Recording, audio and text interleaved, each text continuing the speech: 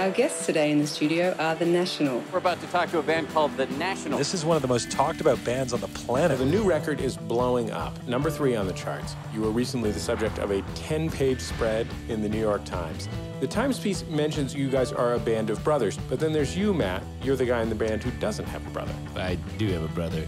He's more of a metalhead. He thinks indie rock's pretentious bullshit.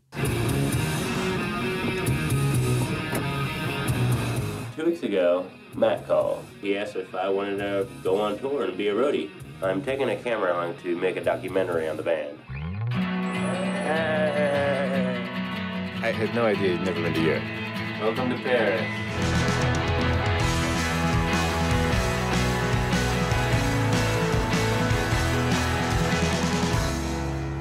So how famous do you think you are?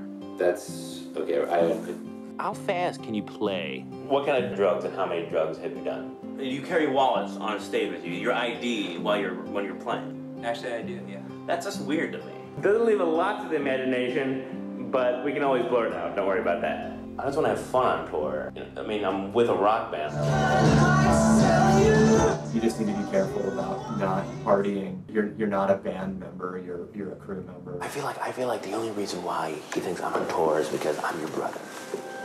The only reason you are here is because you're my brother. I feel like I'm on the outside of his world looking in.